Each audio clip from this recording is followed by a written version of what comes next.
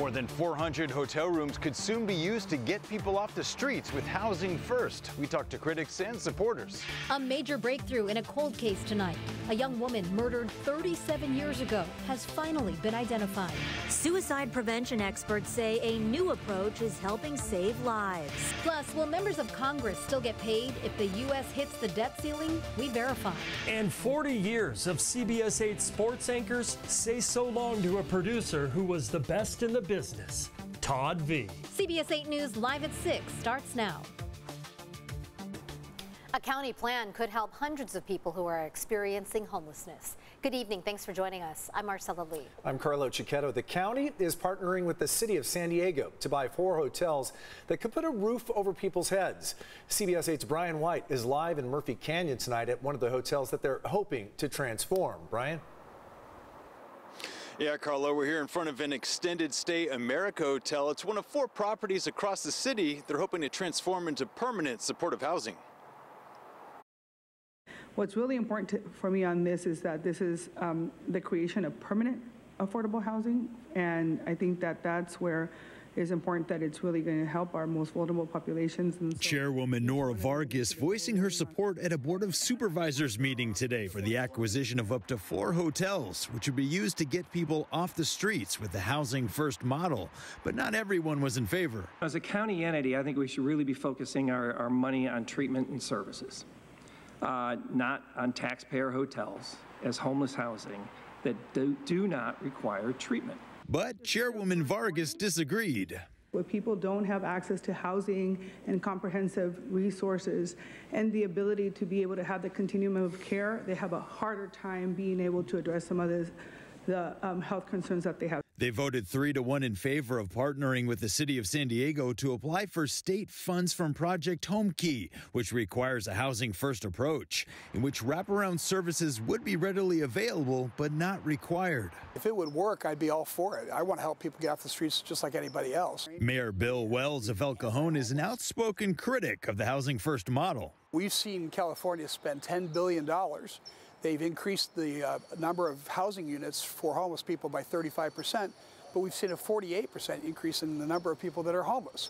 So it's pretty obvious that Housing First model just doesn't work. The hotels in Mission Valley, Murphy Canyon, and the Midway District would provide 320 units for more than $150 million, averaging more than $475,000 per unit. If you want people off the sidewalk, this is a great way to do it.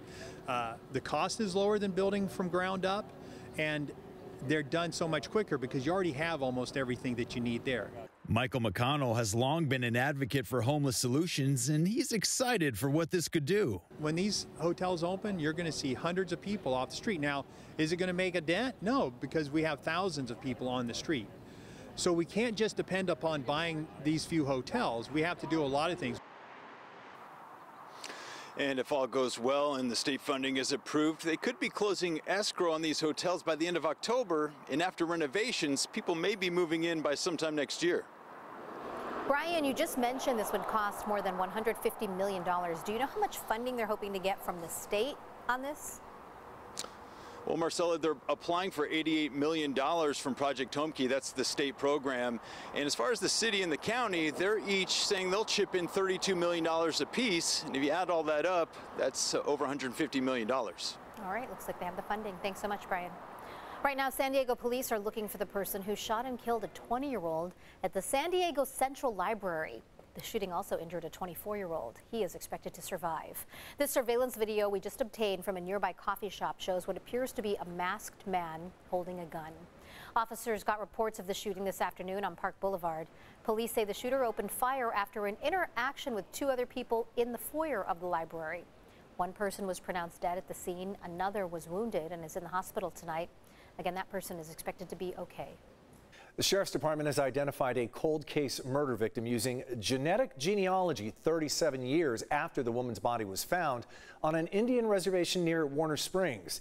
The 22-year-old Escondido mother was reportedly found with her hands and feet bound. CBS 8's David Garfson reports investigators used DNA from a strand of the victim's hair to identify her. It is really hard. It's really hard on her kids, too. After 37 years, the family of Claudette Powers finally knows what happened to the 24-year-old mother. Powers had been missing since the early 1980s. She was my oldest sister. I wish what happened to her didn't happen, but God needed her more than we did. On February 16, 1986, Powers' body was found in a campsite area on the Los Coyotes Indian Reservation. She reportedly had been dead about 2 weeks, her hands and feet bound. Cold case detectives used a strand of her hair to get a DNA profile and then tapped into genetic genealogy to identify her relatives. Now that she's been identified, the question remains, who killed Claudette Powers? Investigators say the body of a still unidentified male was found in the same area, and the two murders may be related. If you know of my sister, you have worked with her, you have seen her, it would have been back in early 80s to 85 when she come up missing. Please contact the San Diego Sheriff's Department. Tell them what you know about her. Somebody knows what happened.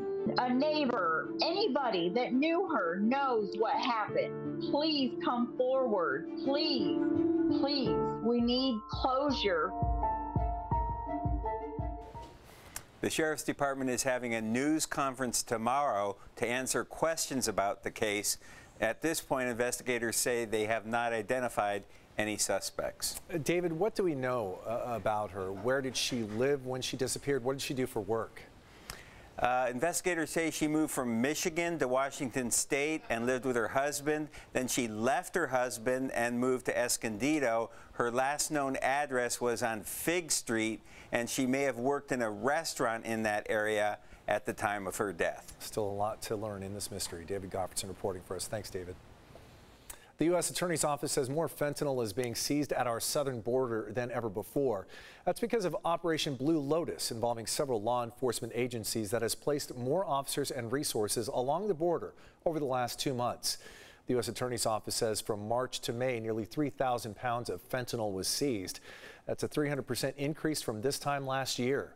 Hundreds of fentanyl-related arrests have been made as well.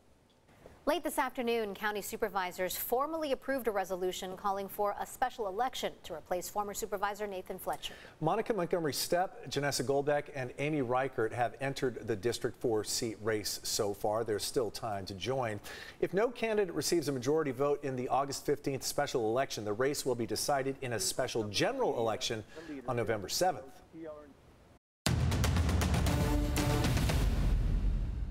People who are homeless often cannot get access to shelter if they don't surrender their pets. So a pilot program approved last year provided grants to shelters if they could help keep people and their pets together.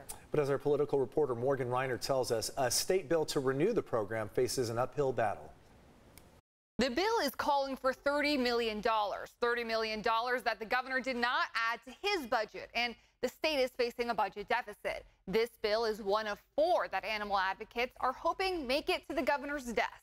We hear it all the time as reporters out in the community. Nowhere would take places with pets, and she's the reason why I kept going. I'm not going to leave him outside. No pet policies keep struggling people from getting help. The shelters, they hold a lot of barriers.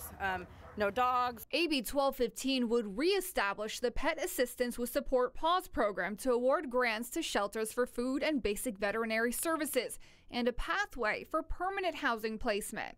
It's an assembly bill now moving forward towards the Senate. We are hopeful that it will make it all the way to the governor's desk.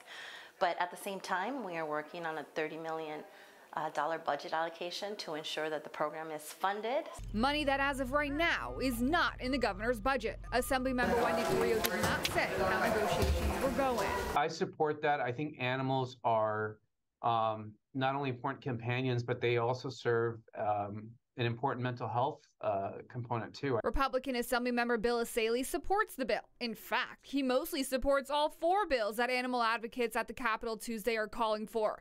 AB 1399 would help with the statewide veterinarian shortage by allowing people to seek care for their fur babies through telehealth. Anything that we can do to expand access to care during this shortage is going to help so many people and their animals. Dr. Jennifer Scarlett is the CEO of the San Francisco SPCA, a veterinarian herself. We haven't had enough new vet schools accredited over the last several years. So we're looking at a shortage today nationally of about 3,500 to 5,000 veterinarians. So if you're having trouble making an appointment today or seeking emergency care for your animal, it will get worse unless we start to make change. Republican Assemblymember Assaly was happy to show support for the bills. What he wanted to talk about, though, is one of his bills that was recently killed in a committee known as Bowie's Law. It would have required shelters across the state to provide 72-hour notice to the public before a dog is euthanized, named after Bowie, a dog the LA County Animal Shelter, he says, admitted that they mistakenly put down, even though a rescue wanted him. He told me that he's going to try and force lawmakers to vote on the bill this coming Thursday during session. And we'll watch that vote. Thanks, Morgan. Still ahead tonight, will Congress still be paid if the U.S. hits the debt ceiling? We verify that. And as we mark Mental Health Awareness Month, we tell you about the suicide prevention safety plans that are saving lives. Yeah, a deep marine layer kept much of San Diego County in the May gray. We'll take a look ahead towards your Memorial Day holiday forecast coming up on CBS 8.